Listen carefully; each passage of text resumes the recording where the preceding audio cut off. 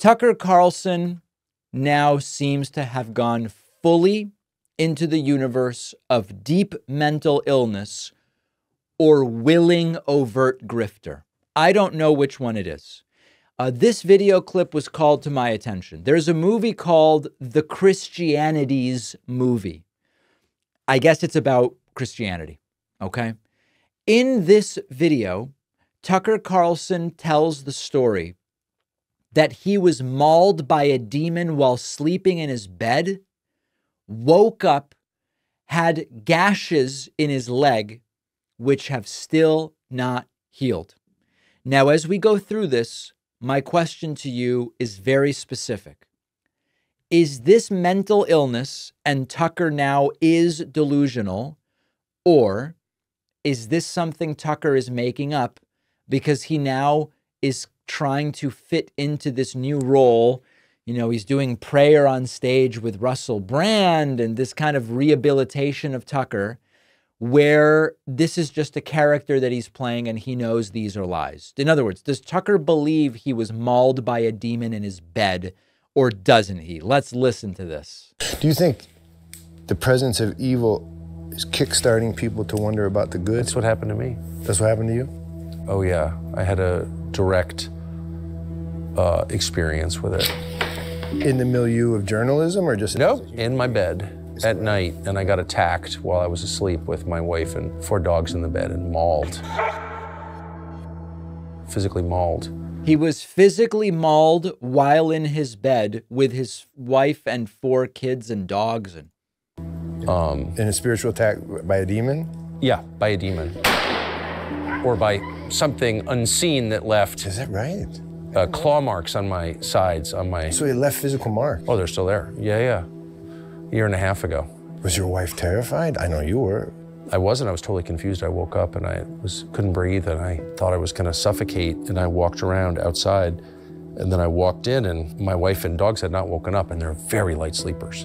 And then I had these terrible pains on my rib cage and on my shoulder, and I was just in my boxer shorts, and I went and flipped on the light in the bathroom, and I had 4 claw marks on either side underneath my arms and on my left shoulder. Now, knowing nothing else, what would be the sanest explanation for this? Oh, it was your dog. Your dog scratched you.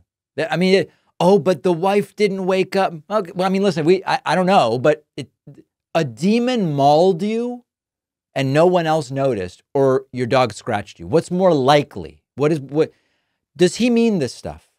I cannot tell whether Tucker is being sincere or whether he is grifting here. And they're bleeding. Wait, they were bleeding? They were bleeding, yeah. No, they were actual claw marks. And I sleep on my side, so I wasn't clawing myself. I don't have long nails. And they didn't fit my hands anyway. But yeah, that happened. Did he file a police report? So I'm not from a world where things like that happen. I never heard of anything like that happening before. I had no idea what that was. I knew it was spiritual immediately. You did? Okay, that was going to be my question. Yeah. I don't understand to this day. I'm not going to put it. You didn't try to refute the spiritual part in your own mind. You went right into the. Well, it didn't make any sense, and it doesn't now. But I'm not from a, what do they call it, faith tradition that talks about things like that or even acknowledges their existence. Like, there's nothing like that. I've never heard anybody say anything like that in my whole life. What was the next day like? Well, the next morning I woke up and I thought that was the weirdest dream I've ever had. And then I saw blood on my sheets and I realized that was not a dream at all. I called my assistant, who was like the only evangelical Christian I know, well enough to call with something bizarre like that, totally bizarre like that. And she said, oh yeah, no, that happens. Yeah, people are attacked in their bed by demons. What? Okay. What do you make of it? I mean, is Tucker, this would be what I would call severe mental illness, or he's lying. I don't know the answer. I do not know the answer. Let's watch just a little bit more. What are you even talking about? Yeah. So, I mean, I'm not leaving anything out, and I'm not pretending to understand that. I can only say what happened to me, and that did happen to me. And then I was seized with this very intense desire to read the Bible. which I then started without any study aids or anything. I bought a Bible that didn't have any. I'm not interested in editorializing in the Bible. I just want to read it and see what's in there myself. I have very low levels of trust for Christian pastors, most of whom, I'm just not a fan at all. And sorry to say that, but that's how I feel. And so I don't want to hear other people's opinions. I just want to see what's in there. And so I spent a year and a half reading it, and then I started rereading it. And it was now, I can't ignore that Russell Brand, who has toured with Tucker, at least appeared at one of Tucker's events, experienced also a sort of come to Jesus thing. Remember, Tucker had Russell lead prayer at their public event. So I genuinely don't know. I don't know if this is Tucker's mental illness coming through. I don't know if this is Tucker saying, here's a story I can come up with. I don't know if this is Tucker getting, a little bit ahead of himself, ahead of his skis, and getting hopped up on the idea that the interviewer is interested in the story. I don't know what it is, but I leave it to you to tell me, what is this new nonsense from Tucker Carlson?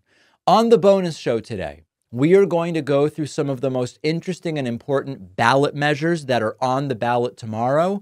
We are going to talk about the unpaid bills for hundreds of thousands of dollars that are being left behind by Trump to the cities in which he does rallies, and some newly released tapes of Jeffrey Epstein saying he has a close relationship with Trump.